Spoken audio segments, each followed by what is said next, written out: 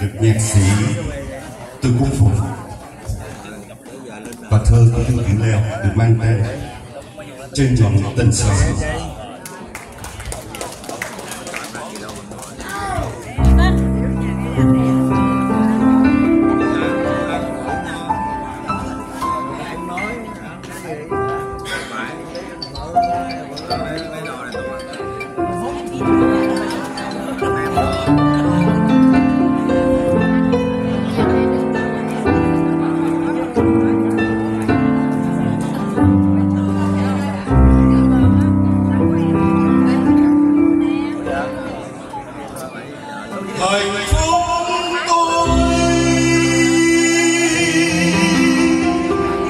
Hạnh phúc tôi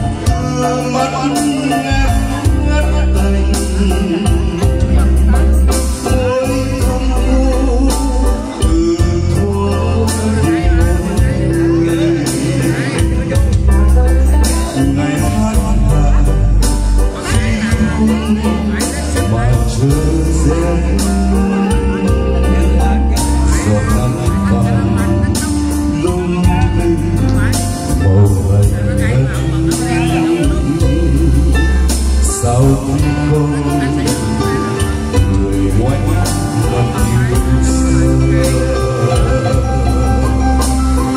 Chiều qua có chân ai còn dịu dít không thưa, lời ai ru như mơ cho trời xuân thật gần. Người trong ngóng hiên môi mãi tóc đêm nhẹ theo lá bóng hiên là ta mãi người. Tôi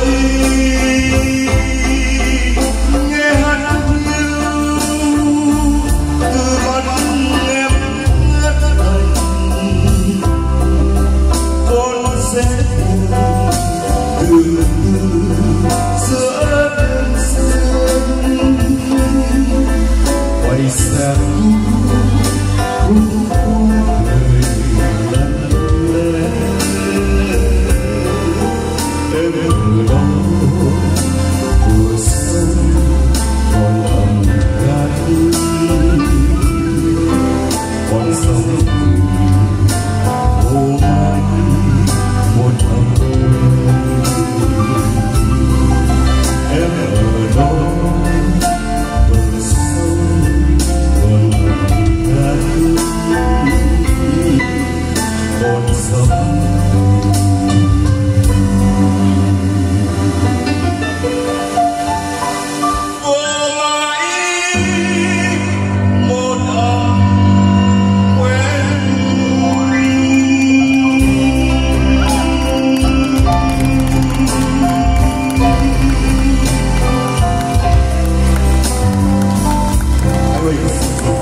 Wow, xin cho ca sĩ Thái Huy một tràng vỗ tay nữa quý vị ơi. Và quý vị muốn gặp ca sĩ, quý vị hãy đến với California Karaoke 9211 Quốc Sa có 109. Sẽ gặp anh ở ngoài đó nha quý vị. Cảm ơn quý vị rất là nhiều và những tràng vỗ tay gửi đến cho tất cả các ca sĩ. Và một bài hát nữa được cố nhạc sĩ Di Quang sáng tác vào năm 1982. Nói về cuộc tình của ông thăng trầm, yêu biết bao nhiêu cô, cũng buồn cũng đau khổ, và ông sáng tác với bài hát đó là Kiếp Đam Mê với tiếng hát của ca sĩ Lam Kiều sẽ đưa đến cho quý vị tối ngày hôm nay.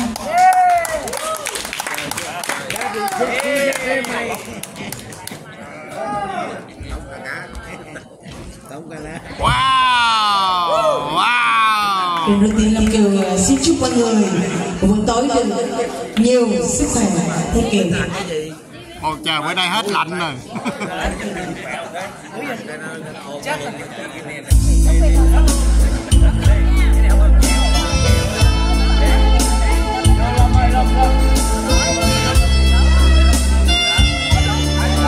Thế Kiều chị gái.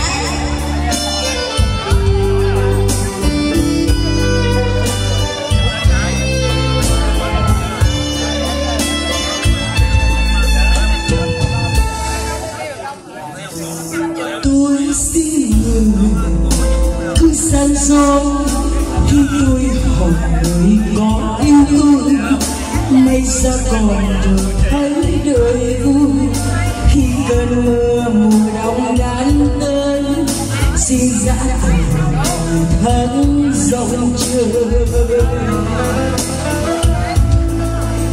Đôi tay này vẫn chờ mong con tim dù lòng lông đông, cứ yêu người mà nói nhiệt oan, không tha đoan và không trách ngoan, cho tôi trải một kiếp đam mê.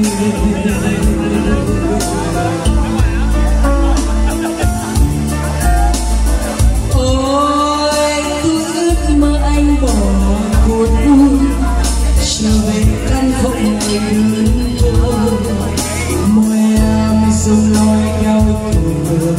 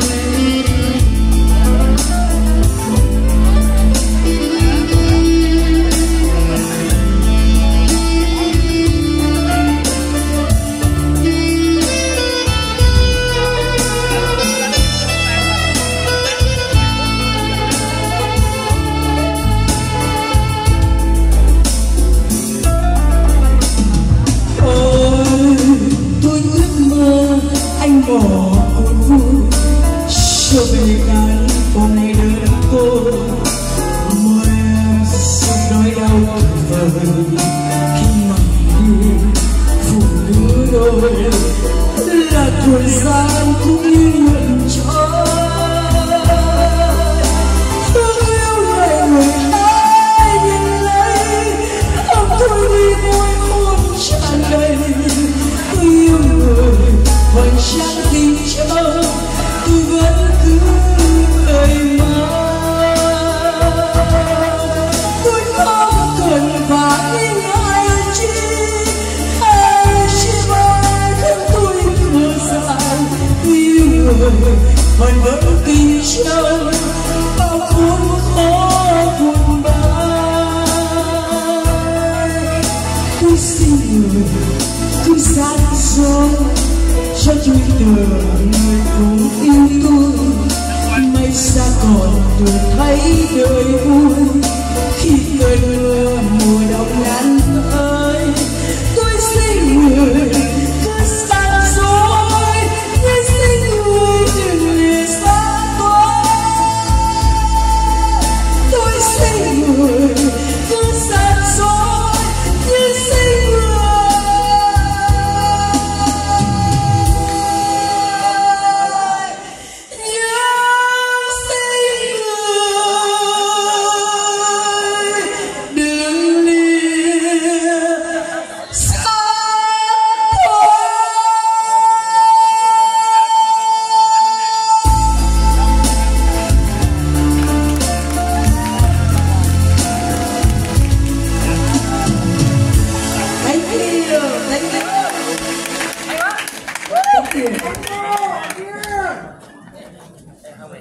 dạ bài hát thứ hai thì em Lâm Kiều sẽ diễn tặng cho quý vị một lời phẩm của nhạc sĩ chuc, nhạc phẩm rất là trữ tình lãng mạn.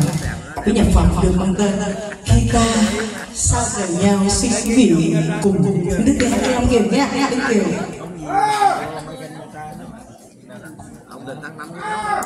Đức Kiều.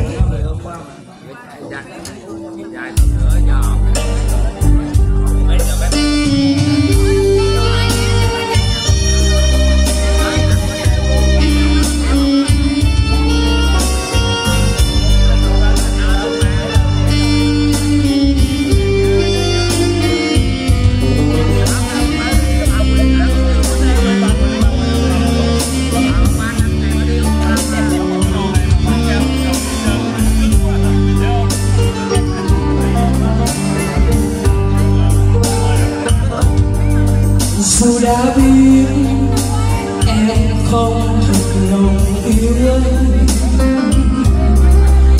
nhưng em vẫn không đành lòng về này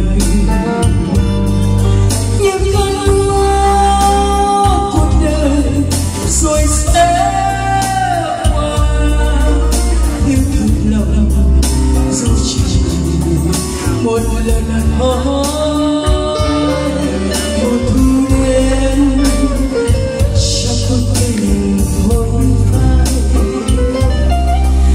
lòng em nhớ cho dù tim bố quê thôi không để hẹn thề giờ trôi theo lá vàng yêu vội vàng nên ta xa mất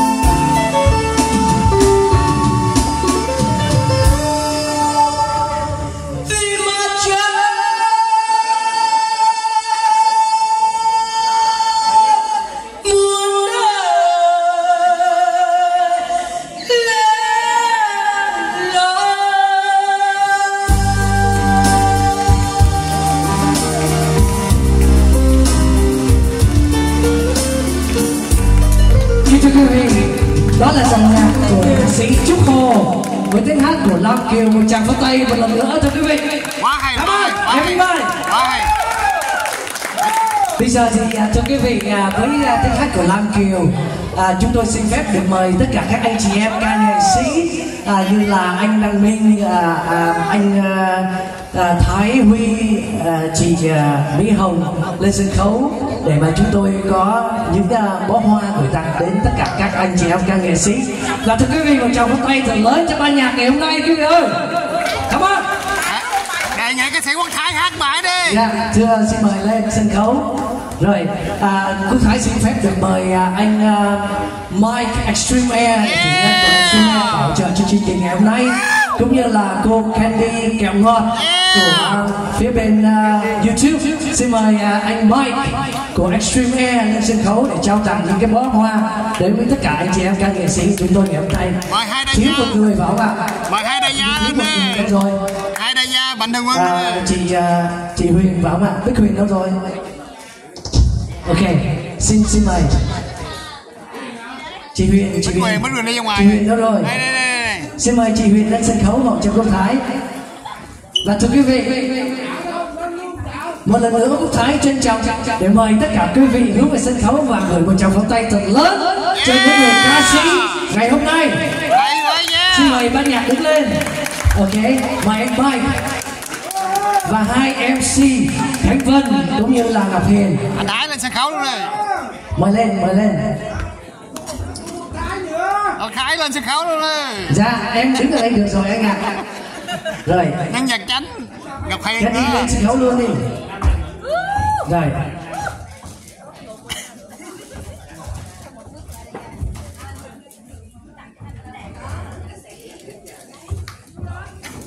Ba người nhạc sĩ của chúng tôi ngày hôm nay, bên cánh trái đó là anh Cúc Thảo on keyboard, một tràng pháo tay thật lớn thưa quý vị ạ. Người ở giữa đứng lên đằng trước cho anh Hoàng là người guitar, thưa quý vị đứng lên đằng trước anh Ngọc. Rồi anh Hoàng Ngọc on guitar, một tràng pháo tay.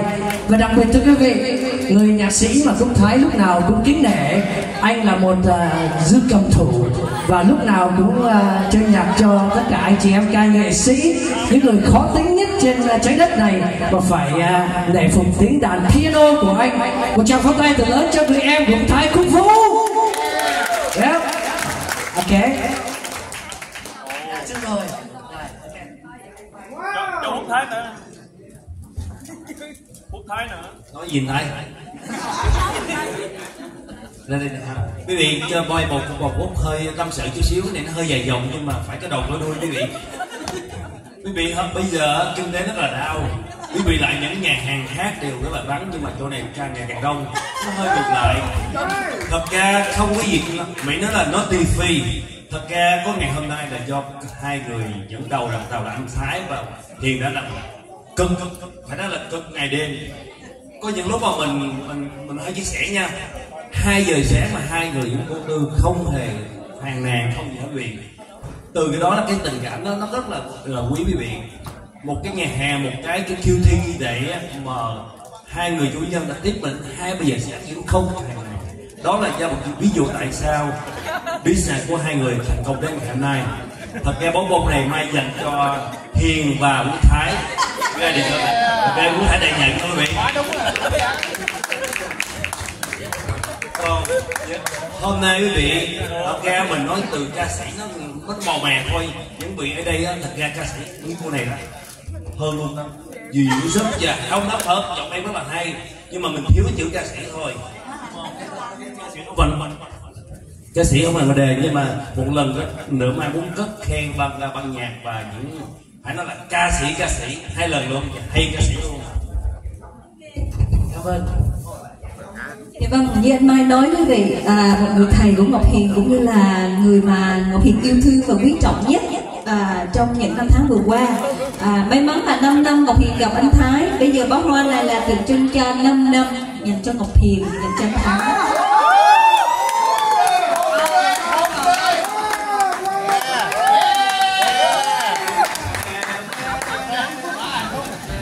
Quoc Thai cảm động lắm thưa quý vị. làm những cái show nhạc lớn ở những cái đại hit viện, từ Hyatt Hotel cho đến Casino, Pachanga, The Mava, rồi gần đây sẽ là Bicycle, rồi ở Convention Center và đi khắp mọi nơi.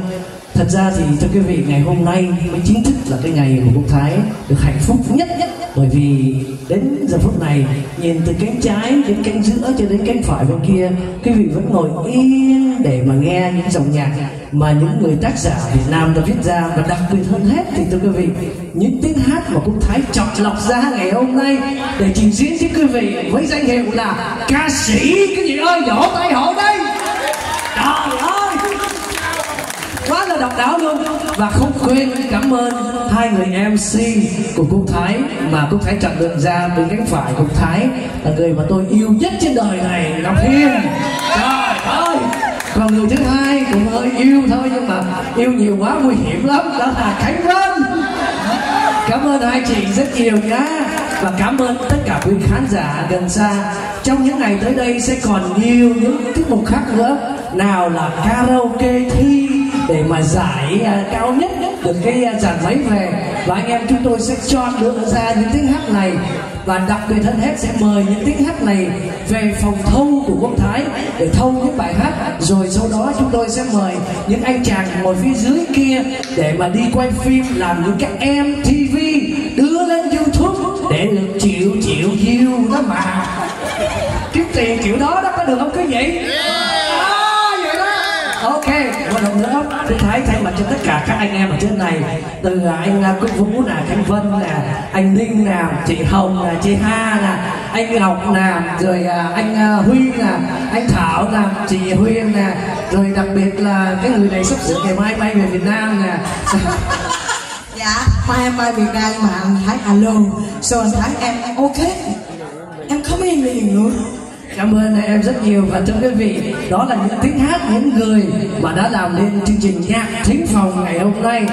Trong những ngày tới đây, ngày 10 tây tháng 2, ngày 11 tây là ngày 1 tây mùng 2 Tết, anh em chúng tôi sẽ còn nhiều chương trình khác nhau. Và đặc biệt hơn hết, đúng ngày 18 tây tháng 2 thì anh em chúng tôi sẽ kéo ra phía ngoài parking lot và sẽ dự kiến khoảng chừng 2.000 người sẽ tham dự một chương trình mà Quoc Thái sẽ phối hợp với anh chị em ca nghệ sĩ đây cùng với lại nhạc sĩ Trúc Hồ để mà có chương trình này. Mời quý vị nhớ đón tham dự nhé. 18 tây tháng 2 ở phía ngoài parking lot trước cửa của thương xá QT. Cảm ơn quý vị rất nhiều. Thank you. Bây giờ trở về với là chương trình Hát Cho Nhau Nghe của quý vị. Thank you. Thái ơi, tại vì lúc nãy anh có nói là giới thiệu MC, nhưng mà theo tôi biết á là chị Khánh Vân là MC của Quoc Thái, còn Ngọc Hiền á là em yêu của Quoc Thái. Ok, cảm ơn quý vị rất nhiều và cảm ơn anh Ninh. Bây giờ thì xin phép được break time khoảng chừng 5-10 phút gì đó cho nhạc sĩ nghỉ giải lao, và chúng tôi sẽ trở lại với tiếng hát của quý vị trên sân khấu này. Thank you very much. Cảm ơn anh Quoc Thái, và một lần nữa xin được chân thành cảm ơn tất cả quý vị đã đến đây ủng hộ trong thương sát chương trình, ngồi đến để nghe những tiếng hát đặc biệt của